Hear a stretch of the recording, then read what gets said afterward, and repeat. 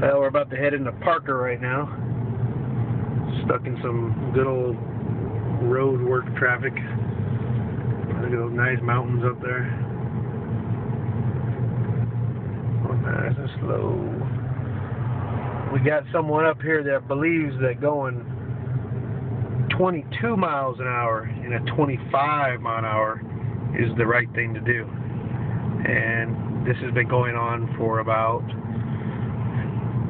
the last 6 miles. And so let me tell you, that's a lot of fun. There's the river, the Colorado River right there. Hard to see probably.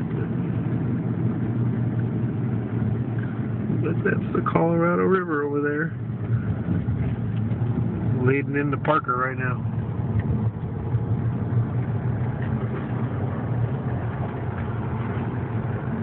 What do you think, Dad?